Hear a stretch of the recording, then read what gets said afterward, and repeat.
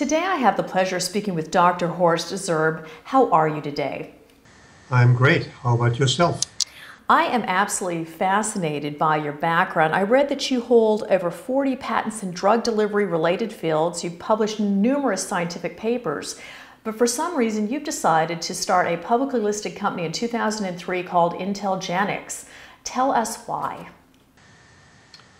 Well, I simply saw an opportunity for myself as a research scientist in the pharmaceutical field to get engaged in the area of oral drug delivery, which has been my background for many, many years. And when I saw that opportunity, I just grabbed it, if you will. It was really as simple as that.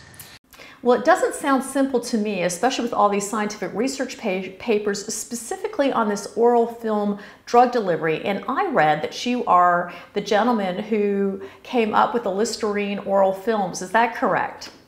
Well, I'm the co-inventor of the Listerine technology, and I've since been involved, actually even before I started IntelGenX, in many of those oral film development programs. And can you tell me why oral films? Why not, everybody's putting gummy bears or lotions. Why oral films? What are the benefits? What are the real advantages of this? It's a very good question. Oral films have a number of advantages.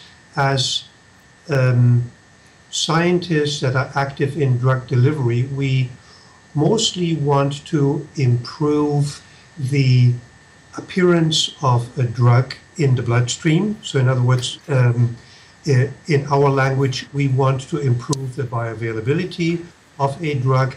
And secondly, but equally importantly, we want to provide tangible therapeutic benefits to a patient.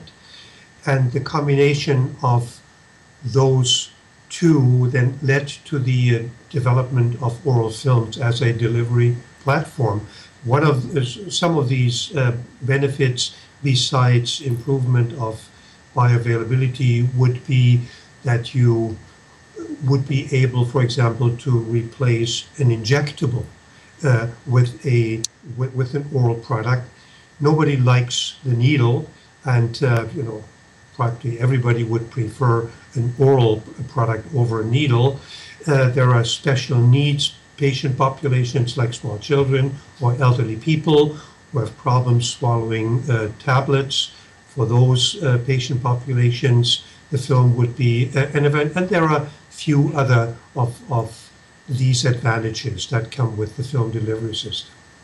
Well, I can tell you, I am certainly one of many that does not enjoy a needle. So can you tell me about this drug repurposing, though? IntelGenX really has a commitment to drug repurposing, and I did a little bit of research on this. Can you just give us kind of a 10-story view from what you're trying to do?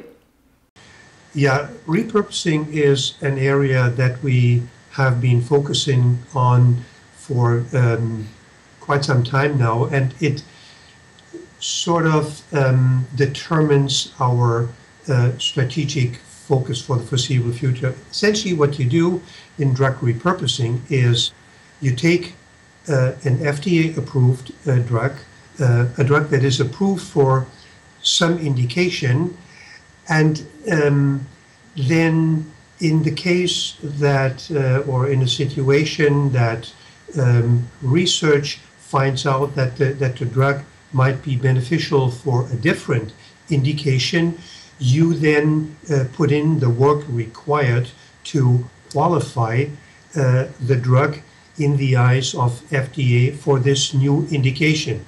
To give you an example, we're right now working on a product that has been for many, many years approved for the treatment of asthma. We found, or a researcher that we are cooperating with very closely found that this drug might be very beneficial in the treatment of certain cognitive disorders, Alzheimer's in its strongest form, mild cognitive impairment, things like that. And practically every person over 55, 60 suffers from some form of cognitive impairment. And currently there is no treatment available to really treat this disease or situation that affects so many elderly people. That is really what drug repurposing does. You take an approved drug and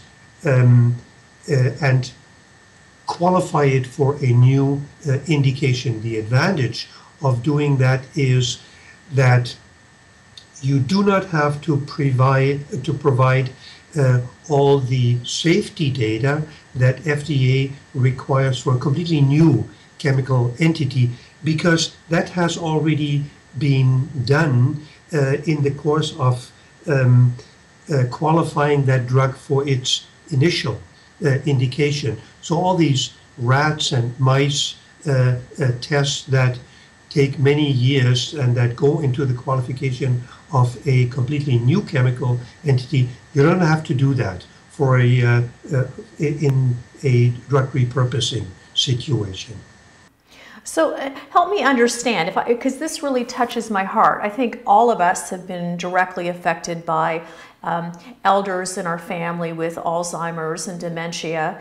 And you're stating that the repurposing of some of these drugs may actually be used to maybe reduce the speed in which they inflict patients. Is that correct?